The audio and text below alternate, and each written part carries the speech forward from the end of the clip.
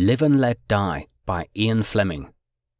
The grey Bentley convertible, the 1933 4.5-litre with the Amherst Villiers supercharger, had been brought round a few minutes earlier from the garage where he kept it, and the engine had kicked directly he pressed the self-starter.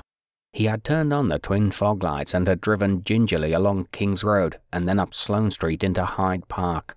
M's chief of staff had telephoned at midnight to say that M wanted to see Bond at 9 the next morning. "A bit early in the day," he had apologized. "But he seems to want some action from somebody. Been brooding for weeks. Suppose he's made up his mind at last. Any line you can give me over the telephone?" "A for Apple and C for Charlie," said the chief of staff, and rang off. That meant the case concerned stations A and C, the sections of the Secret Service dealing respectively with the United States and the Caribbean. Bond had worked for a time under Station A during the war, but he knew little of C or its problems.